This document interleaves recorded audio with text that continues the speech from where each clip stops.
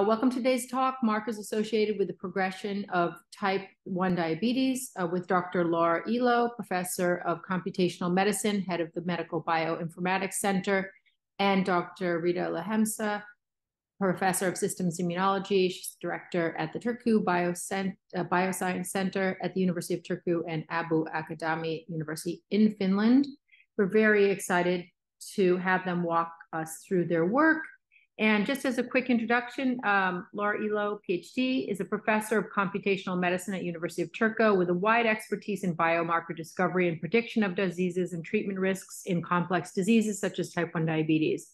After a PhD in applied mathematics and postdoctoral research in computational systems biology, she became an adjunct professor in biomathematics in 2011. Since 2014, she's the research director at Turku Bioscience and head of Medical Bioinformatics Center of the University of Turku. Her research group develops computational tools to interpret high throughput omics and other digital health data in several projects. She's published over 150 research articles and over 20 software programs and has been honored with the prestigious JDRF Career Development Award and the L'Oreal UNESCO International Rising Talent Award. Dr. Riitta Lahesmaa is an MD PhD. She's a professor of systems immunology, and sorry, I'm just continuing to let all the people in that are joining us. She is the professor of systems immunology and the director of Turku Bioscience Center, Turku, Finland since 1998. She received her MD PhD in immunology from the University of Turku. She was a postdoc at Stanford and a principal scientist at Roche Bioscience in Palo Alto. She's been a visiting professor at Harvard, Stanford, and UCSF. She founded and directed the Turku Center for Systems Biology from 2000 to 2015 and co-directed the Turku Center for Lifespan Research 2015 to 2021. She's the vice director of the Academy of Finland Center of Excellence in Systems Immunology and Physiology. Her research is focused on molecular systems immunology and aims at understanding regulation of immune response and molecular mechanisms of T1D and other human immune-mediated diseases. Her studies have resulted in the identification of novel molecular mechanisms and new regulators of T-cell functions. She's the president of the Finnish Society of Immunology and member of the board of Scandinavian Society of Immunology. She's published over 200 original papers and reviews and has several issued patents and patent applications. So we've got two extremely well-versed scientists in the room here in this space. And I'm very happy to welcome them both and very excited to hear what they have to share. Thank you so much for joining us. Thank you very much, Monica, for a very kind introduction. And it's our pleasure to present here some of our recent work. And as said, we come from Turku, Finland, with southwestern part of Finland. And we work in this building here on the 7th floor that you can see here. Beautiful. And, yes, it is. And I start with acknowledgement. So in our groups we have these people: Tommy, Sini, Asta, and Maria from Laura's group. From my group, Carolina, Upa, Robert, Omid, and Inna, Henna, and Essi, who have participated to these studies mostly in our groups. We are grateful for our co-facilities at the center, as well as many wonderful collaborators: Mikael Kniip, Harri Lähdesmäki, Riikka Lund-Tapio Lönnberg, DIP PIs, and Inodia, DIP and DIP Immune PIs, the families, and the clinical personnel. And we are very grateful for all the grants that we have gotten to be able to do this work. So type 1 diabetes, as many of you are very familiar with, but it's immune-mediated diseases where both adaptive and innate terms of immunity play a role. Besides genetic component, there is clearly involvement of environmental factors. More recently, virus infections, microbiota, diet have all been implicated here. And in Finland, we have a record high incidence of type 1 diabetes. Why? We don't know. During the years, we have been interested with Laura in particular, looking into very early stages of type 1 diabetes. And more recently, we have now, in the context of INODIA consortium, been able to also look into the newly onset type 1 diabetes. And we have split this talk so that I will start with the early stages, and then Laura will take it on to discuss most recent publications based on INODIA studies. So I start by Finnish diabetes study, a DIP study, which is a prospective longitudinal follow-up study that started almost 30 years ago, where they in Turku, Tampere, and Oulu, they screen for HLA class 2 risk for genotype by genotyping, and then those who are at risk are invited for a follow-up. And today, thanks to this follow-up study, over 500 children have progressed to disease. And this, of course, provides beautiful cohort to be able to look into what the early stages, what might have happened early on during their life. And almost 10 years ago, we published this paper where we actually very interestingly were able to see, we tested the hypothesis that is it possible that already before seroconversion we can see some changes in gene expression profiles. And that was indeed the case, and it was signatures of innate immunity activity. And this, at the very same time, back-to-back, John Todd's group, together with Annette Ziegler's group, they published a very similar finding back-to-back using different cohort and different technologies. And a year later, we reported that likewise using proteomics, mass spec-based proteomics, we could also see changes in protein levels already prior to appearance of autoantibodies. So we went then on, and we wanted to see can we, if we have more homogeneous group of children, and this was possible because Mikael Kniip in Helsinki University coordinated an EU study called DipeImmune, EU-funded study, and there we were able to get samples from fairly homogeneous group, all of whom developed autoantibodies at an early age.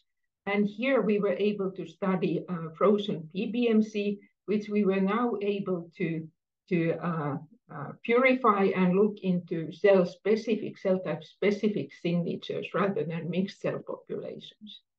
And just very briefly summarize the key findings. We reported these.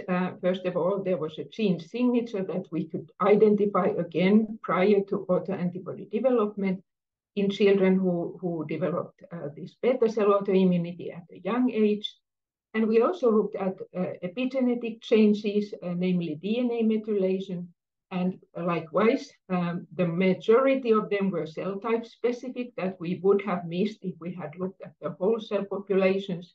And furthermore, they were, again, a significant amount of them were detected already before seroconversion. However, we couldn't see differences yet in the cord blood at birth.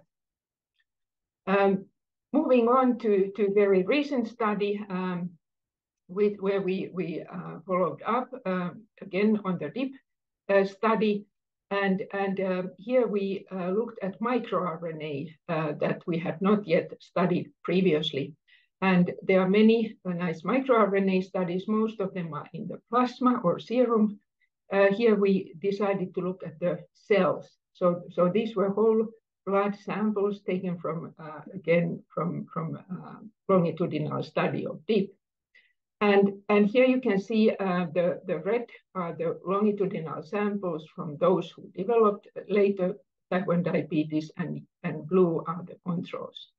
And in this longitudinal setup, we were surprised about this one microRNA that stood out. He thought it's an artifact, but didn't seem to be. So here are 4 case control pairs where you can see samples taken in a longitudinal fashion, and you can see that this microRNA was upregulated in each case compared to control. This study, we could validate this finding in much more samples. And most interestingly, we could also show that it seemed that this microRNA could even predict to some extent early on, before seroconversion, those children who would later develop type 1 diabetes. We analyzed whole blood and we wanted to know where is this microRNA expressed. And very interestingly, when you fractionate the blood, it was particularly in lymphocytes, not in, for instance, granulocytes that compose most of the peripheral blood, whole blood samples. So to summarize, we found this microRNA. It's highly upregulated in whole blood samples very early on, already before seroconversion. It's expressed in lymphocytes, which gives us a handle to study it further. Nothing has been reported on the role of this microRNA, nor its association with development of type 1 diabetes.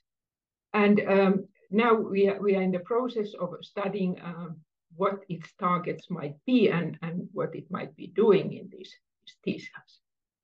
And then I will move to the other part, give the floor to Laura, namely INODIA study, which is led by Professor Chantal Mathieu from Leuven. And the goal of this has been to build the largest European network for studying type 1 diabetes, natural history and prevention of loss of functional beta cell mass, identify novel biomarkers. This is something we have been involved with Laura.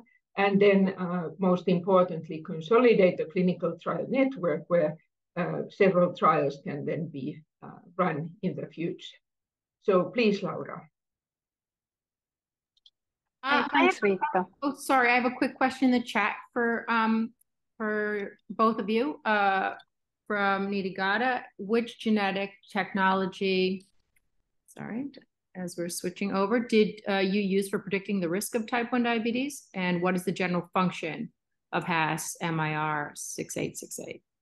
Yeah, so it is not known what is the, I can take that part. So what is the general function of this microRNA? It's not known. Very little is known about it in general. So we don't know yet, but this is something we are very eagerly in the process of studying. Right. And maybe Laura would like to comment on the other part. So regarding the technology, I mean, this was sequencing data that was used to measure the microRNAs. And then it was validated using other technologies, if that was the question. Yeah, I think so. I mean, some of the people are interdisciplinary scientists. She said, thank you. Yeah. Okay. Okay, so shall I continue? Yes, please.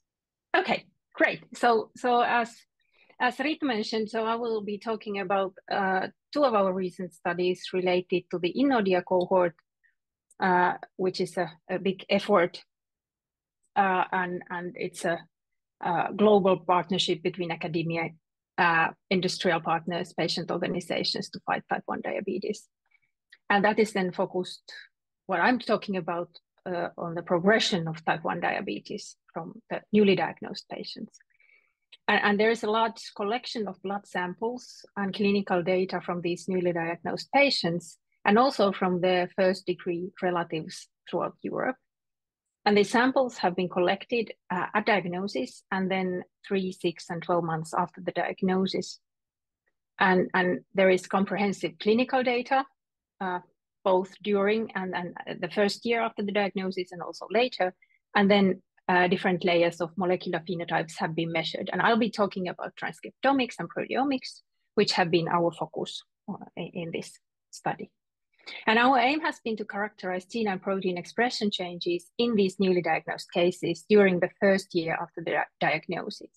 And we have been particularly interested in the heterogeneity between individuals and also how the changes are associated with the available clinical parameters. And then a specific goal has been to identify key genes, proteins, and pathways that change during the first year and how these are associated with the rate of disease progression. And here's a summary of the data that I'll be talking about. So the transcriptomics data is genome-wide RNA sequencing data from whole blood samples, and they have been collected at baseline and 12 months after the diagnosis. And we particularly focused on 46 newly diagnosed cases who had samples and data from both time points in the first cohort that was collected in that study. And then the proteomics data are from serum samples, and they were measured using targeted mass spectrometry, and it was targeted on 85 type 1 diabetes associated proteins. And in this case, we have data from all 4 visits during the first year. And in addition to the newly diagnosed cases, we also have measurements from nearly 200 unaffected family members. And in this proteomic study, we focused on individuals below 18 years of age. But I'll start with a transcriptomic study, and it was recently published in Biomedicine. And here are the key people who have been involved in really doing the analysis. So Ubaid, Tommy, and Inna. So here we have the RNA-seq data from the baseline and 12 months after the diagnosis. And we are interested in the changes in expression between these 2 time points. And then clinical data are available from multiple time points, both during and after the first year. And what we first investigated was the overall heterogeneity between individuals in these gene expression changes. And this heat map shows the overall similarities of the individuals across all the genes. So each row shows the similarity of one individual across all other individuals, which are the columns here. So red indicates highly similar changes, blue indicates opposite changes. So what we can see here is that there are groups of individuals who show similar changes, but there is also considerable heterogeneity between the individuals. So, and I should also mention that the differences were not explained by any confounding factors like age, sex, hospital site, or technical factors that we tested. So first we wanted to see whether there are genes that change between the visits across individuals, despite the heterogeneity that we observed. And for this, we used linear mixed effects modeling, where we can take into account confounding effects like this age, sex, and hospital site where the samples were collected. And this suggested that there are some potentially interesting candidate genes that show systematic increase or decrease from the baseline to the 12-month visit. And here you can see the 10 most significant candidates.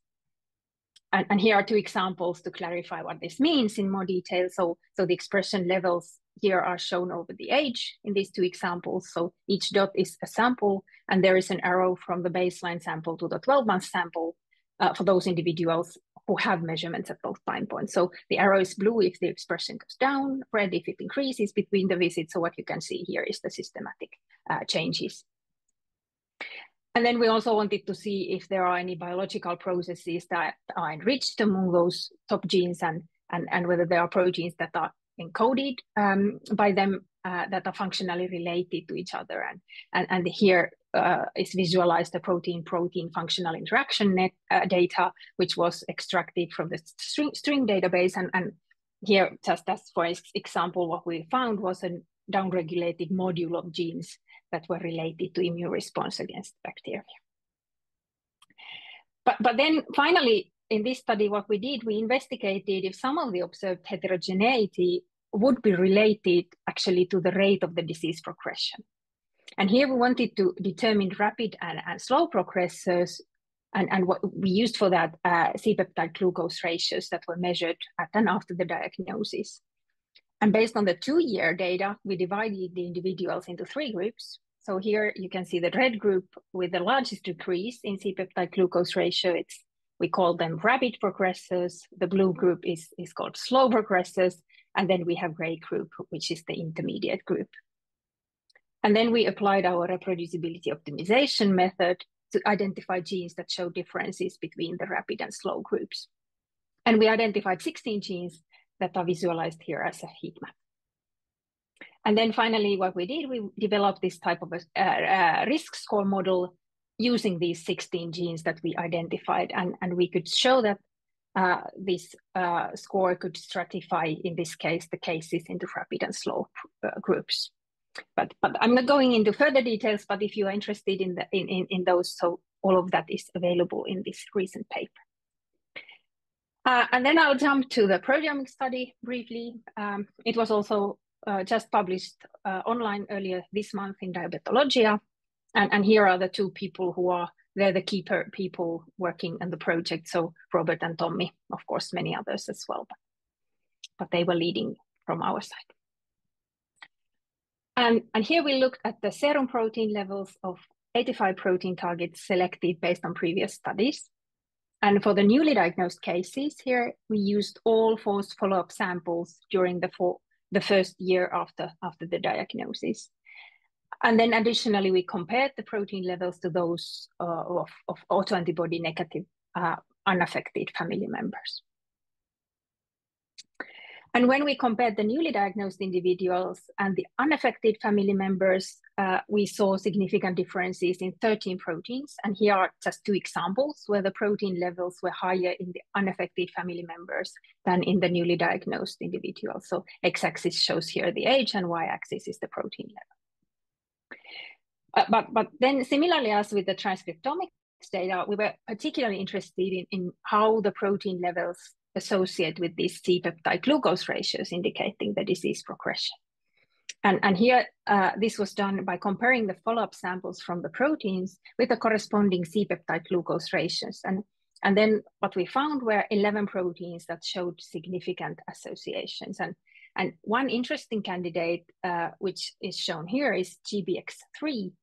And here the protein, you can see that the protein is shown in red, and then the C-peptide glucose ratio is in gray. And if you look at the behavior, you can see that these two go to the opposite direction. So they are negatively associated. Quick question from Sure. Dr. Laura Jacobson at Florida. The question is, age is in the model for the slow, intermediate, fast progressors, ? Which one? Age is Yeah, involved in asking whether or not age is age included in the model for the slow, intermediate, fast progressors? And she can unmute herself as well and ask the question, or just clarify in the chat as well. Yeah, so I mean, we have taken age into account as much as possible in the models. So they have been taken into account. In this, all the individuals are below 18 years of age. But in this model, it's not there. It's here we look after the diagnosis. So there are these certain levels of differences that might be there, but in this particular one, it's not. But it's in the when we have, for instance, these mixed effect models, there we have age in the model. Okay. I don't know if this answers the question. Great. It might be unpacked in the paper as well. Yeah, definitely. Okay. The details are all there. Yes. Great. Thank you.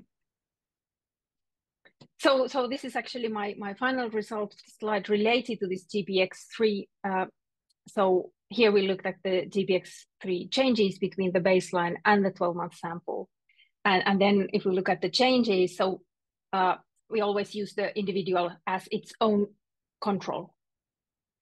So then we can divide the individuals based on whether the protein level increases or decreases. So here on the right, you can see in red, you have the individuals where the GBX increases, and in blue on the left, those where it decreases. And so each dot is one individual. And then y-axis shows the C-peptide glucose ratio at 2-year visit, which is then actually 1 year after the data that is shown on the x-axis. So what we can see here clear negative association between these two. And that is even maybe more clear from this figure, where you can see that the individuals, if you divide them based on whether the GBX3 increases or decreases, you can see that those where the GBX increases, there is large decline in the C-peptide glucose ratio at 2 years after the diagnosis. So to conclude, we identified multiple genes and proteins that were differentially expressed between baseline and the 1-year follow-up.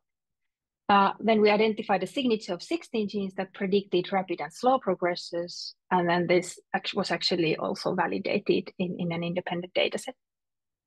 And then the proteomics revealed a protein whose change was associated with the rate of the disease progression. And this is the same slide as Riitta already showed. So I just wanted to emphasize that this is really a large effort involving many people. So I'm very thankful to all our collaborators and supporters. And I finally wanted to show, here's my group. And thank you. I'm happy to have any questions. Maybe I'll stop sharing now so that we can see better. That's great. Really wonderful talk. Thank you so much, both of you. I have a question from Emma Altinus lab. They focus on the microbiome. Kiati Gerd is a postdoc there. She's asking, is the upregulation of MIR 6869 observed exclusively in the new onset T1D patients, or is it also found to be increased in individuals with established T1D? Additionally, is the expression of this miRNA limited to lymphocytes, or could it potentially exhibit an increased signature within beta cells as well? You can read the chat. I know it's a long one. Who would like to field that one? I mean, this microRNA was actually identified before, very early on. So maybe it was a bit confusing because we were talking about two different aspects. So it was actually in these early samples before the diagnosis, this microRNA. Okay. Can I speak more? Yes, sure. Go ahead, Kiati. Yeah, I did understand it was in very early onset. The question was, is it like with also stay increased with the diseased development? Like as the disease progressed, the level of the microRNA still stay increased, or it just during the early development? Anyone? Do we, Riitta, have data on those newly, after disease onset on this microRNA?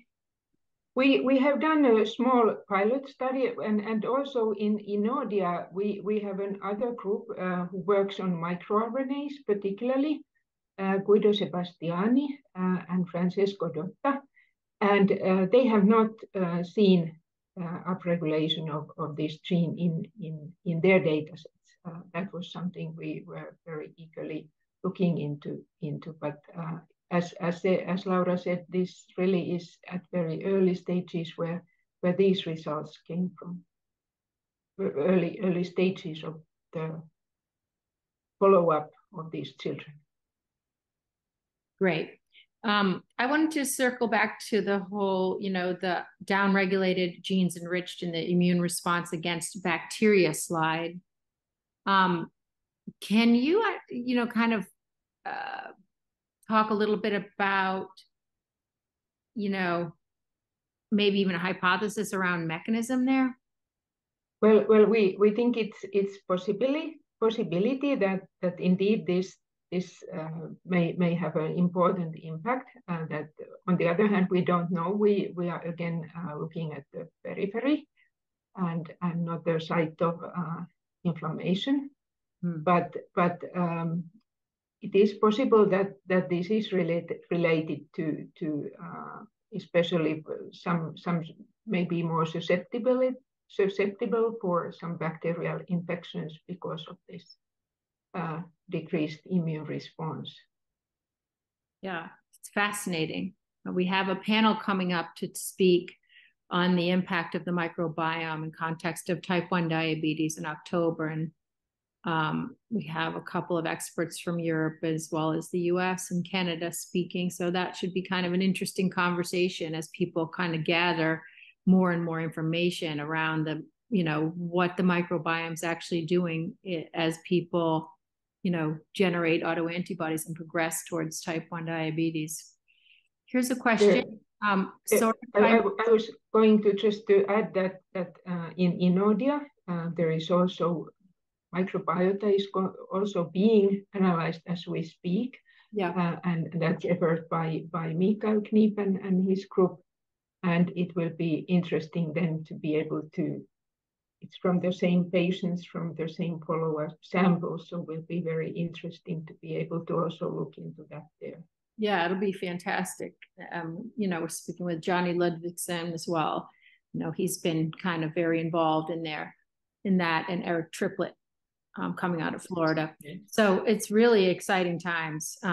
Here's another question from Ruby Sharma. Sorry if I missed it. Have you looked at both upregulated and downregulated miRNA? Yes, you may have missed it. But if you guys can just answer that, that'd be great. Yeah, I think we looked both ways, but this particular one was the only one that was clearly different between the groups. So, I mean, it was upregulated, and that was kind of data-driven, the first analysis, and then, of course, the validations focused on this particular one, which was very clearly different between the groups, and was the only one that was so significantly different. This is sort of a global question. You know, for some time, Finland has been #1 for type 1 diabetes diagnoses, and I believe Sardinia is a close second. Is there any kind of insight as to, you know, why that might be the case? And in context of the work you're doing? I must say that I don't know, but I can see here actually other Riitta from Finland. So I wonder, do you, Riitta, have some ideas about this? Is she there? I think so. Time to unmute. Let me see where. Who is it that you wanted to have unmute? I see Riitta, other Riitta Veijola. And I was wondering if she might have been thinking about this question. Let me ask her to unmute. Riitta Veijola, would you like to speak to that comment? Maybe not. I've asked her to mute. Yeah, so I really don't know, but maybe someone else in the audience have given this a thought. It would be very interesting. I mean, this obviously is a huge global question. I just didn't know if you had any sort of like high-level thoughts regarding your work and how that might you know, relate to this sort of large, you know, large incidence of type 1. And then I guess in terms of, I just wanted to tap on the importance of the work you're doing and say, you know, it's just amazing how much work is coming from your group and others in the Enodia, you know, consortia. And that I think it's such an amazing thing that Enodia has built. And importantly, you know, as people are trying to find windows of treatment as those progress to type 1 and are diagnosed with type 1, identifying these types of biomarkers is so important, and you're doing such great work. So it's so appreciated. Thank you. And what is really appreciated are these families, these clinical centers, families who come to give these samples. It's amazing, completely amazing what commitment they have and have had during these decades now into these studies. So that's really respectful. And hopefully it would be nice to hear from the audience. What do you think in 10 years? Is there going to be a cure? Is there going to be possibilities to prevent type 1 diabetes? Yeah. He says yes. The $1 million question. And I think that many families do participate because it is such a 365, you know, 24/7 disease. There's no time off from it. So people are very eager to see it cured. Yep. Well, we've got a last call for questions here. I think we're getting to the bottom of, we're getting to 12:30. Here's one, Heather. Thank you, Heather from Florida. Is there a significance with the gene GPX3 with respect to the finding of the negative relationship with C-peptide production. So if I take it correctly, so these are now significant statistically what we find. Of course, it needs further validations and whether that is then relevant in other ways. These are now statistical results, and in that sense, they are significant.